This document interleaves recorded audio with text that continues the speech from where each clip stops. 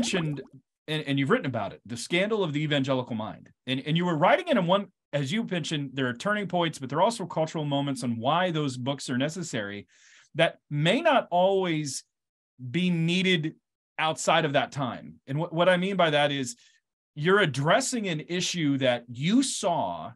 And my question is that issue, I mean, we're 20 some years away from that book now. Is that issue as relevant as you, look, let me ask a couple of questions. Number one, why did you write the book? Number two, what was the cultural thing that you felt like you needed to address? And number three, has the cultural milieu shifted where that book is still necessary? Yeah, I know those are excellent questions. And actually, those are more or less what I've tried to address in the preface and the new preface and the new afterword to a reprinting that Eerdmans did of the scandal of the evangelical mind. So the research for the original book was the late 80s or early 1990s. And it was at a time when debates among evangelicals and fundamentalists tended to be focused on how you interpret the scriptures. So what should be the attitude of Christ-honoring, God-fearing, Bible-reading people toward modern science? I used evolution as a prime example. How should these same people be thinking about and acting in the political landscape of the late 20th century? And the burden of that book was to say that there were some really fine, important qualities of fundamentalism that should be carried on, but there were some that should be dispensed with. And I've focused on ways of reading the Bible that took the Bible out of its context and kind of put it together like a late 19th century jigsaw puzzle. One of the examples was the first Iraq War, which led to a huge evangelical market for books on the fulfillment of Bible prophecy. So reading Revelation, and Saddam Hussein was going to be so and so, and you know the. So those habits of mind, I thought, were getting in the way of what would be proper Christian approach to life and study in the world. Not, of course, accepting everything that was conventional in the American intellectual life, but approaching these matters with discrimination and with clarity. Now, things have changed. The threat to clear thinking about Christianity in relationship to culture, to the life of the mind, I think comes from the politicization more we've been talking about. At least as I'm aware, and broadly speaking, evangelical circles, there's not nearly so much debate today as to what biblical inerrancy means for your approaches to science, your understanding of the book of Genesis, the book of Revelation, as there was then.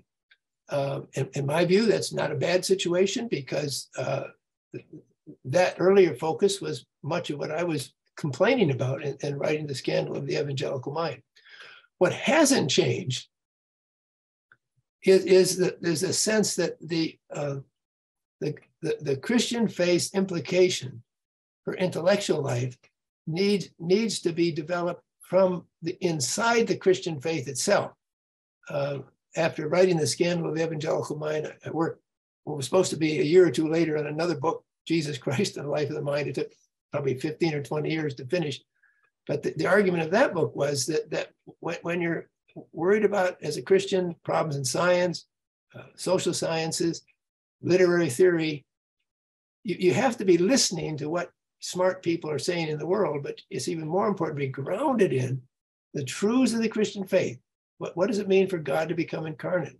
What does it mean for hope for the world to come from the incarnate God being killed and rise from the dead? So the external circumstances have changed somewhat, but the internal dynamic of what the kind of Christian thinking the church always needs and the world always needs, that remains the same. And it's going deep into the Christian faith itself to have your parameters when you are faced with a secular intellectual world, which has all sorts of ideas. The instinct is to say, well, I just know that this is a bad idea. Or I just know that's a good idea. And my appeal is, well, just avoid the instinct. Try to think through things.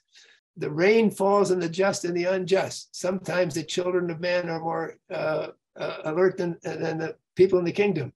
What in modern literary theory from a Christian standpoint can be accepted? What needs to be rejected? What in modern understandings of science should be respected?